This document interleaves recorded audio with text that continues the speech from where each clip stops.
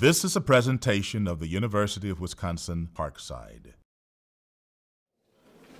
Okay, so I hope everyone can be able to see my slides. I know this is not the best screen.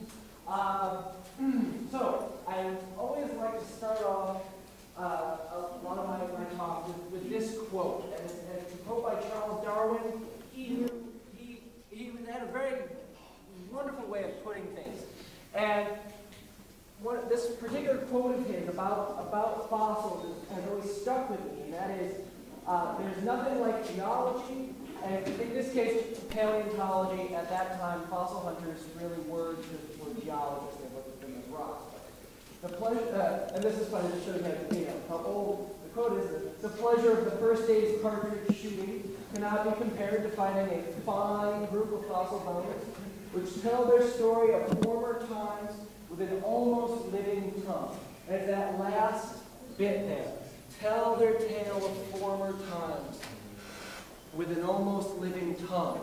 And this is one of the things about fossils that I find so compelling, is just how much we can actually learn from studying fossils. Now, a lot of times when people think about fossils, we usually think of, the skeletons in museums or maybe shells or something like that. There are many different kinds of fossils.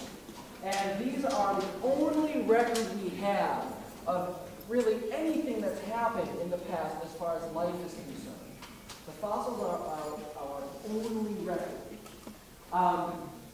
This is just a nice little time scale here to kind of give you an idea.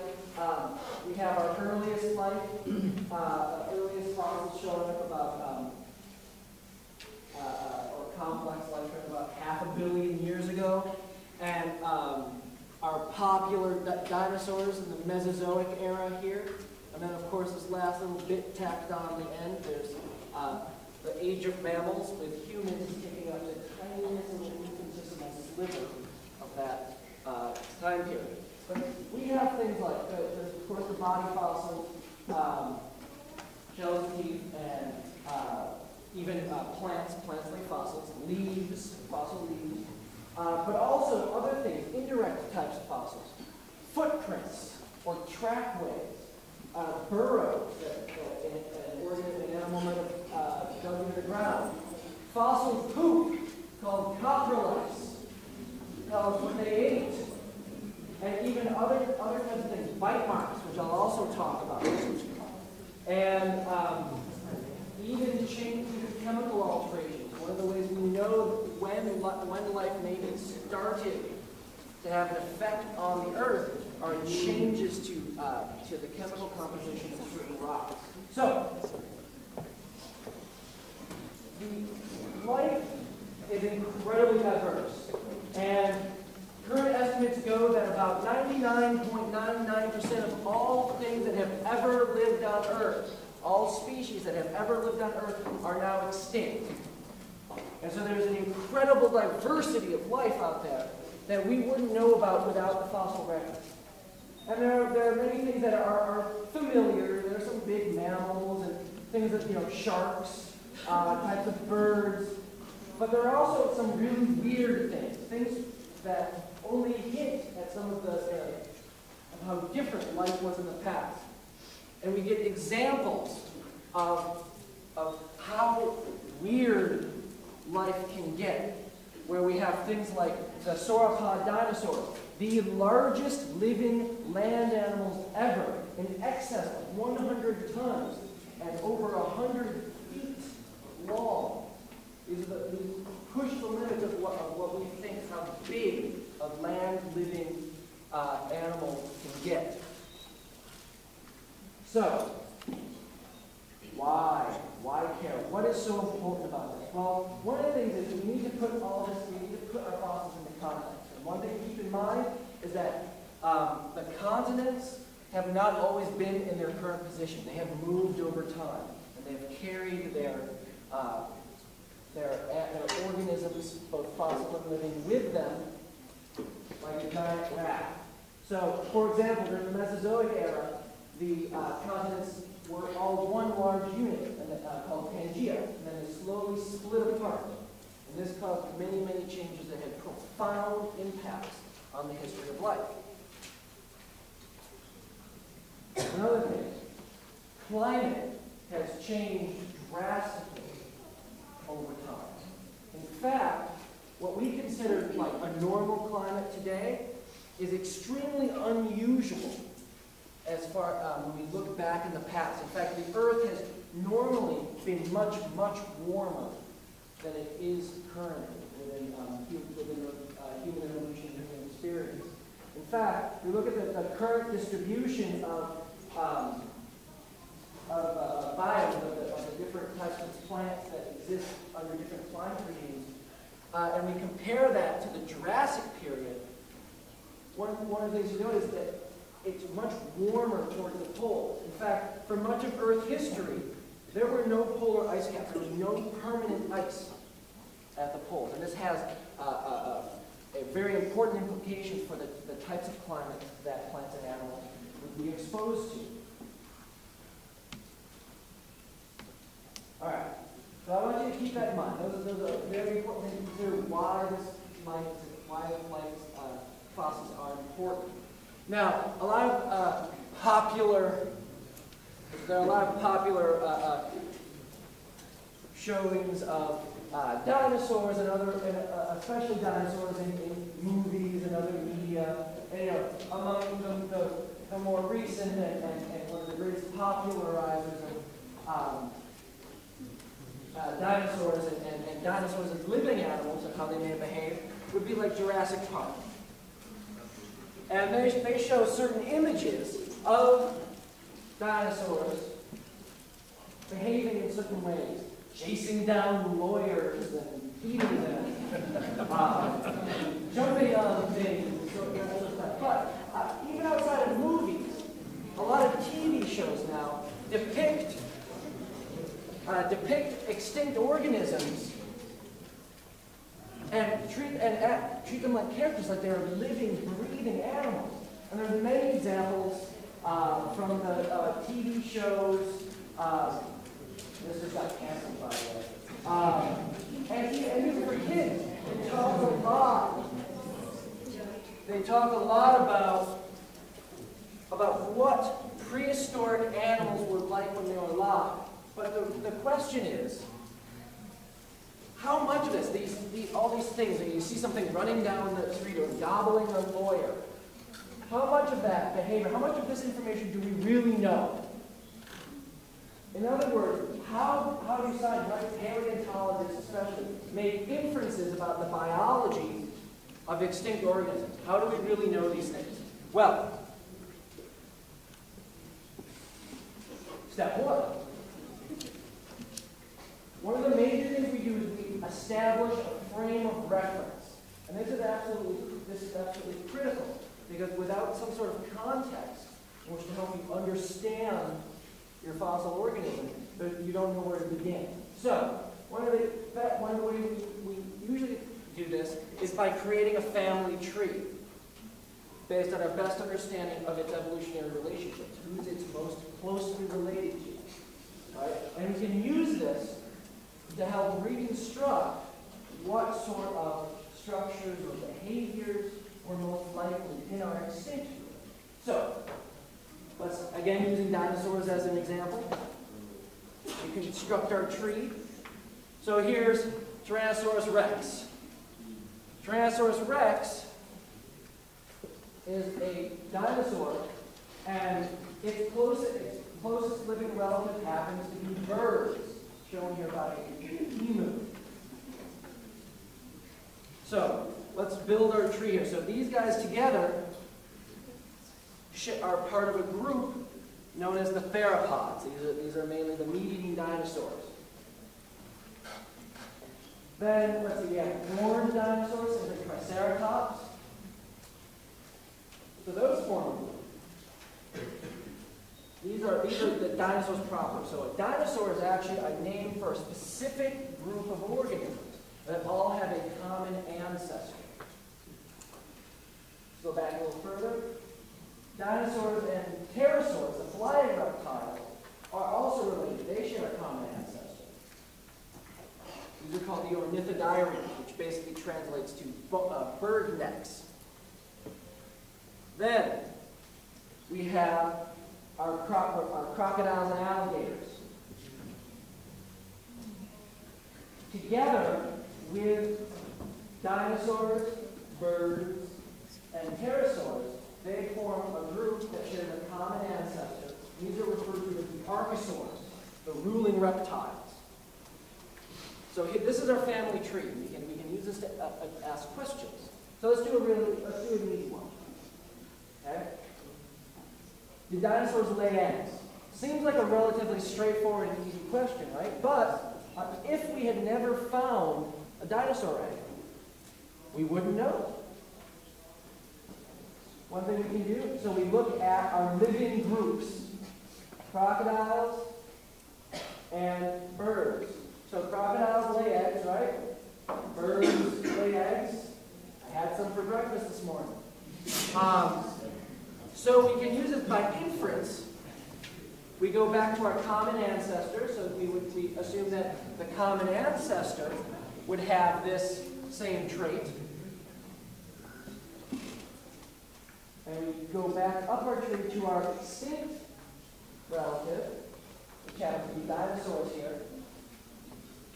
And based on this inference, we can say, oh yes, dinosaurs laid eggs because the two relatives on either side, or two living relatives, also demonstrated the same, had the same property, the same trait. Now this will be true until proven otherwise, until we actually find physical evidence perhaps otherwise. But this is one very simple example. All right, now the next step. So we've set up our family tree where we can use it to help make comparisons. So what do we do next? We actually look at the fossils themselves. There is a treasure trove of information stored in the fossils that we are only just starting to scratch the surface about how we can use this information. And we do this by comparing our fossils with what we know about living organisms. So there's always a comparison going on here. This is very important.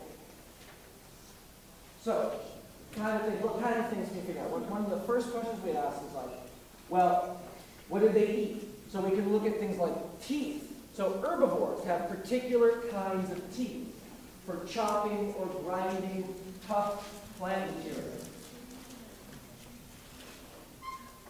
Meat eaters, predators, are going to have sharp, cutting teeth. They're going to have large, terrible claws for piercing and holding their prey. Okay? Now, this only works so much because with this method, there's always a chance that you may run into an animal or an organism that has a morphology that looks like something you've never seen before. We have a hard time comparing it to living representatives. So some of these guys on the bottom here, we're still not really sure what they ate. They have very strange teeth, for example.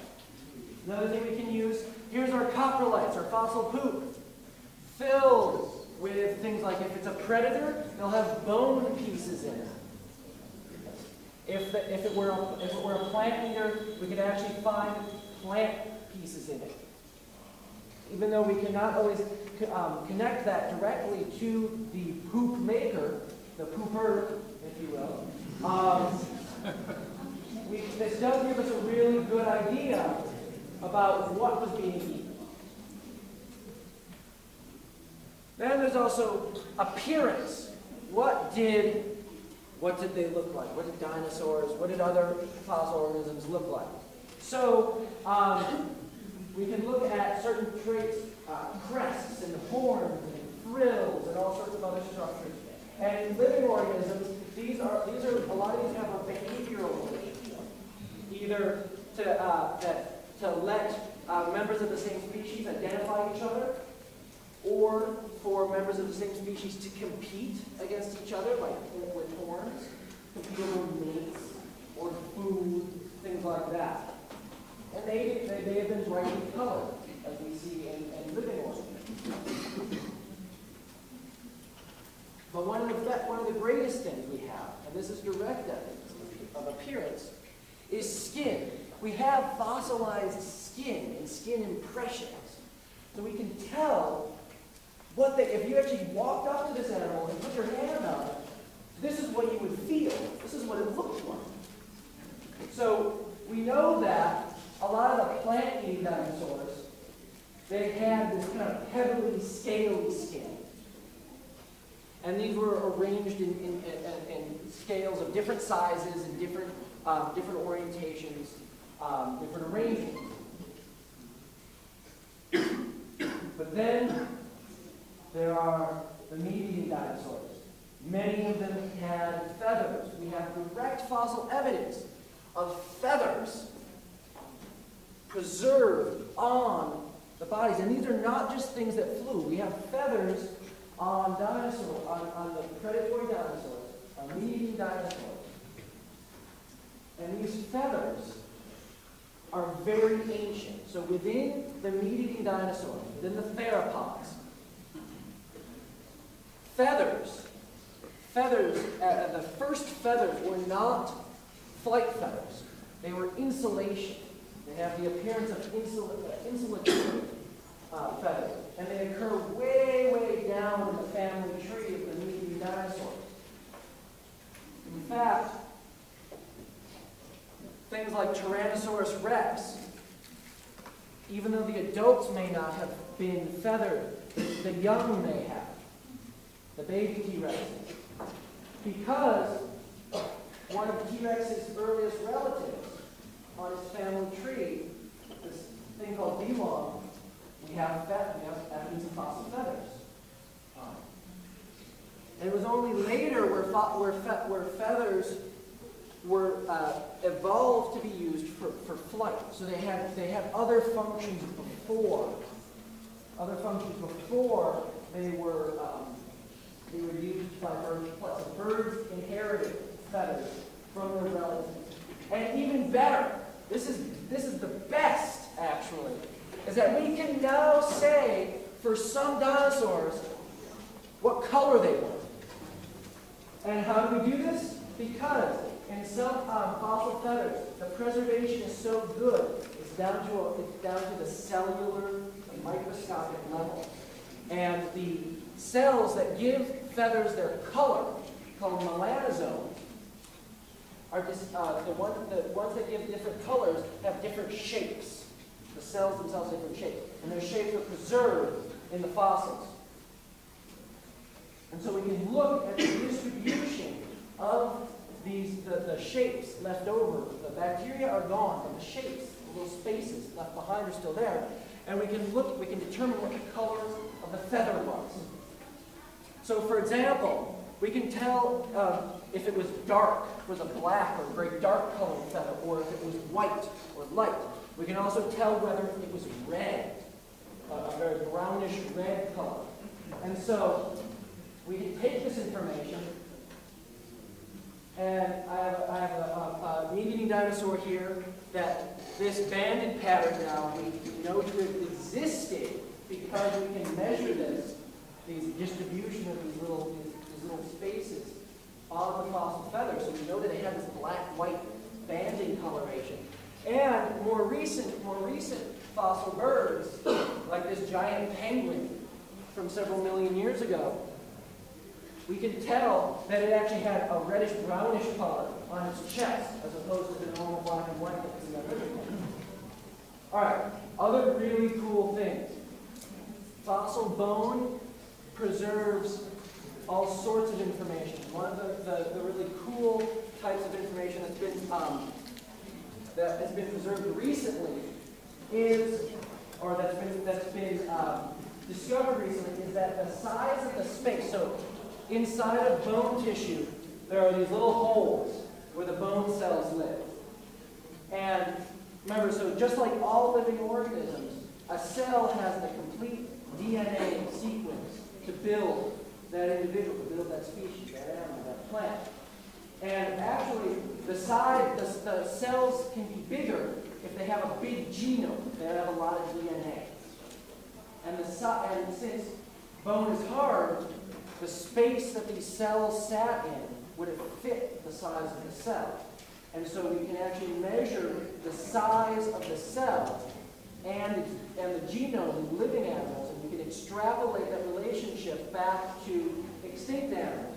So in other words, we have a way to estimate the size of the genome for a dinosaur. I'll let that sink in. The size of the genome, the amount of DNA it takes to make a dinosaur. And we can tell by looking at this, by looking at the dinosaur family tree, that on the path to birds, and the evolutionary lineage leading to birds, that the genome got smaller, it shrunk. They got rid of a bunch of stuff they didn't need. So we can even get into some genomics with fossils. Other things, diseases. Diseases preserve very well if they affect bone. And this is just one example. Who's been to Chicago and seen Sue at the Field Museum? This is Sue. This is her lower jaw. And it had a bunch of holes in it. At first they thought that was from cannibalism. But when they compared it to other, to bone diseases for birds, they found a striking similarity with this type of bacterial disease that leaves these lesions that basically eats holes away in the bones of the mouth. And they matched these up to those found in Sue. And they can say, and we can say fairly confidently now that Sue suffered from this disease that we do find in birds these days. So we can look at diseases and pathologies, things that happen. A dinosaur breaks its leg or has an ingrown toenail. We can see these, we can observe these things, we can study the diseases in extinct animals. Reproduction, making new babies, is another thing you look at. So we do have dinosaur eggs. We can tell a lot about how dinosaurs reproduced from their eggs. But did you know we can tell the sex of a dinosaur? There is a special type of bone that is laid down in the bones of female birds when they are about to lay eggs. That's used as a source of calcium to make the eggshell. It's called medullary bone. And it's been found now in a couple species of dinosaurs, including Tyrannosaurus rex, as well as some of the duck-billed dinosaurs, which means we can tell whether a dinosaur was male or female. If this bone is present, it's a female, and it was about to lay eggs. Again, I'll let that sit. All right? We can tell the sex of a dinosaur. Not only that, by studying the rings in the bone. So if you look at the bone, and this goes for a lot of animals, even us. You can see growth rings, like the rings of a tree, that tell us about its age, how old it was. And we can plot this information and figure out how fast something grew. So here's our line here. This is a growth curve for Tyrannosaurus rex. And what this means is that Tyrannosaurus rex, this steep line right in the center here, Tyrannosaurus rex grew really, really fast. It grew really fast. So it's teenage Tyrannosaurus rex had a more massive growth spurt than any 13-year-old you've ever met. Okay? And that medullary bone shows up in our teenage T-Rexes. So we know that they were able to reproduce before they were fully grown. So they were able to reproduce very early in their life. So we can tell about their growth. And in fact, we can tell for different groups of dinosaurs, on average, that they grew very fast. So, this is These are the maximum growth rates for different groups of animals, right? So birds are this red line. Okay, so the higher up you go on a y-axis here, the higher the growth rate. And then along this axis, the greater the mass, so the bigger they got. So there are birds. There are crocodiles. Crocodiles have a much lower metabolism. They grow much more slowly. And then, here are dinosaurs. Dinosaurs grew about, especially the biggest dinosaurs, grew as fast or faster than birds. Okay? Because that's how they got so big, is they didn't live really long. They grew really fast. Smaller dinosaurs didn't grow as fast, but in general, there's always a question about, were dinosaurs hot-blooded or cold-blooded or anything like that. Dinosaurs had metabolism that seemed to be anywhere from a rather fast reptile metabolism to something that approaches many types of birds. Other things. So here's some tracks. So tracks are really neat because not only can you observe how fast something was moving, there's also some really great track sites that record the tracks of hundreds, if not thousands, of individuals over a period of a day or two. And you can see, there's this really great track site where you have a bunch of there's some plant leader and it's plodding along, and all of a sudden you see the footprints start to get further and further and further apart, and then out of nowhere, because the rocks are part of the rocks are covered, you see the footprints from a predatory dinosaur coming from the side. You can see the beginning of a chase, an interaction between predator and prey preserved in the fossil footprints. But this one right here, this is one of my favorite. A lot, and this for dinosaur paleontologists like me, anytime we see a picture with T-Rex or a velociraptor with its hands down like this, it makes us cringe because they couldn't do that. They held their palms in like this. They couldn't rotate their hands like we can. They were fixed towards the center like this. And we now have fossils that show that an impression of a meat-eating dinosaur that sat down in the mud to rest for a second shows the impression of its hands sitting on the sides like this, not flat on the ground.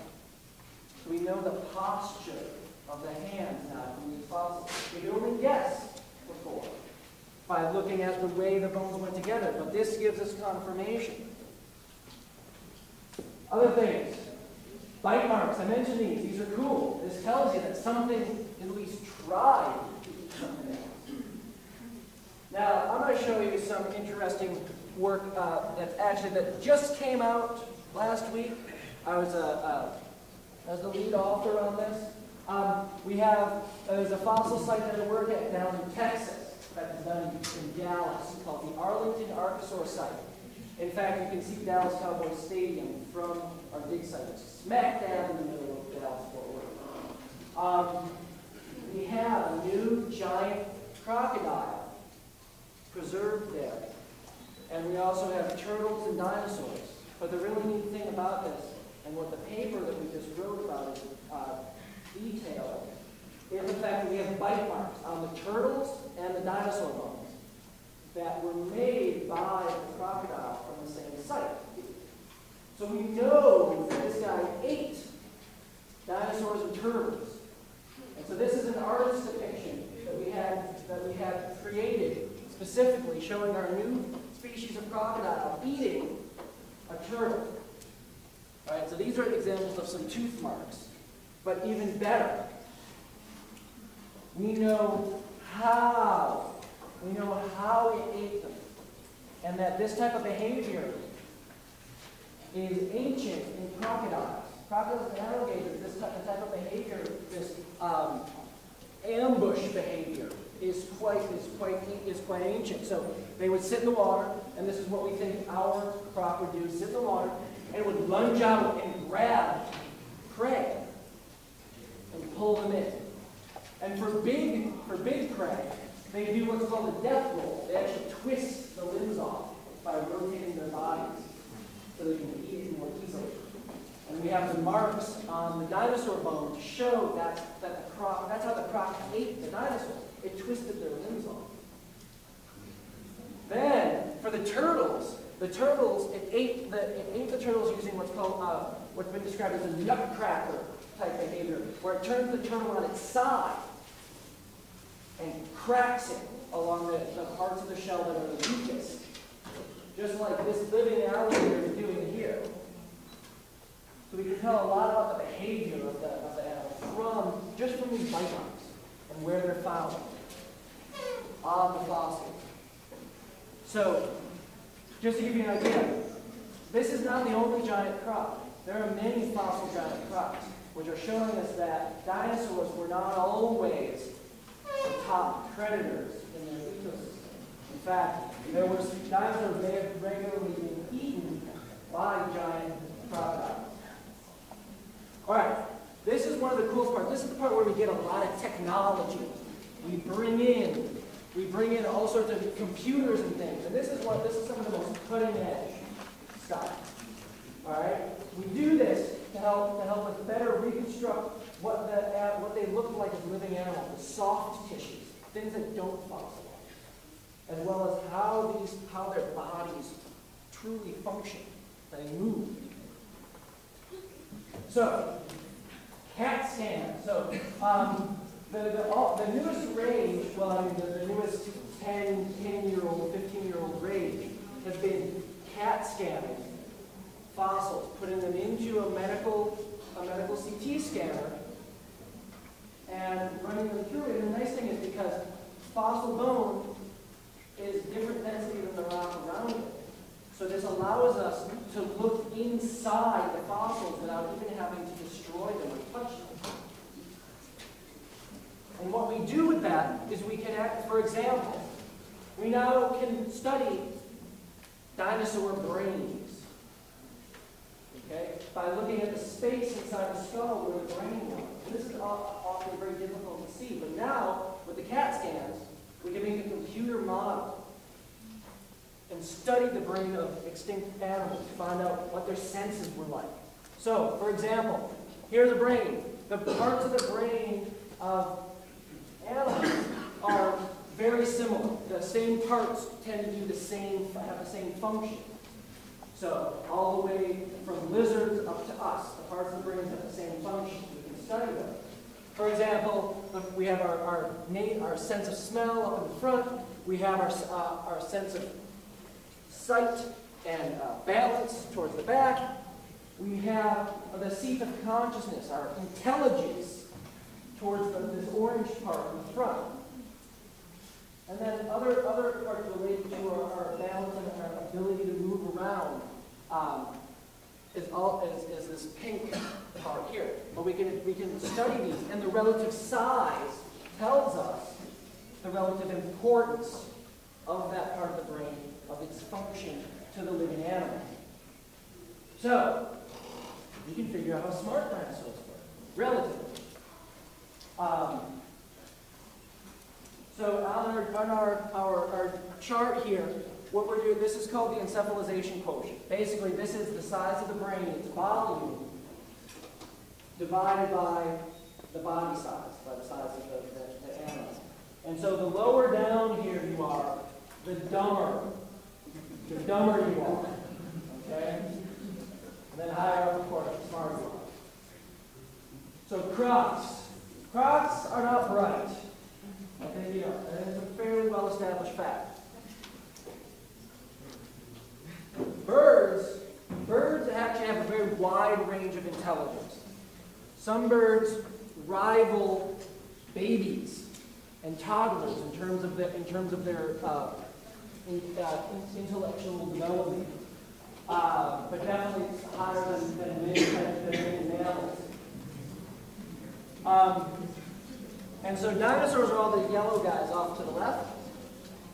So here are the raptor dinosaurs. And their intelligence will definitely be greater than crocodiles and alligators. But they're also smarter, at least in this relative term, than certain birds. And so we can see kind of a hint of they may not have been like the raptors in Jurassic Park with the opening doors and solving Rubik's cubes and stuff. I don't think they could do that. But we do get a relative gauge of their intelligence. All the other dinosaurs, down with the bag of bricks. See, they're all down in the croc range of intelligence. Other things. We can use computer models to make virtual dinosaur skeletons and study how they move. It's very hard to take bones, these big fossil bones, and try and manipulate them and figure out how they work and how they move. But we have computers now. We can build very realistic models to figure out how dinosaurs move. This is one of the ways, if you've heard about research that showed, T-Rex could run this fast or that fast. It's based on this kind of modeling research. And that's shown at the bottom here, looking at what's the optimal arrangement of the leg bones and how they could best move and what kind of speed that would be. So we can study a lot with the computers now to look at how they actually move. And they can create simulations of dinosaurs walking, whether or not certain types of locomotion they were able to do it or not. Here, this is one of the last important things I want to show you. This just came out, actually, I think earlier this week. This was public. So one of my greatest interests is what life was like back in the past. If you actually were able to take a time machine back, step out into a forest, and see what all the animals and plants and things were doing. And also there's certain things we take for granted, like the sound of insect noise. What was around? What did the dinosaurs hear? And we actually, until this research came out, we didn't know yet if there were any insects that made music, made noise. Until this paper just came out, and there's a really well-preserved, it's called a bush cricket. It's the type of katydid. And the living members of this group rub their wings together to make noise. And there are these little ridges on the wings that when they rub against it, that's what produces the noise. And there's a really, really well-preserved fossil of this fossil katydid that it's so well-preserved they can reconstruct what it sounded like. Based on models from living kataydins. They built a computer model to see what the fossil would sound like if it actually tried to make its noise. So the authors created a sound file of what it would actually sound like. So if everybody please just quiet down for a second so you can hear this. This is what the dinosaurs would have heard.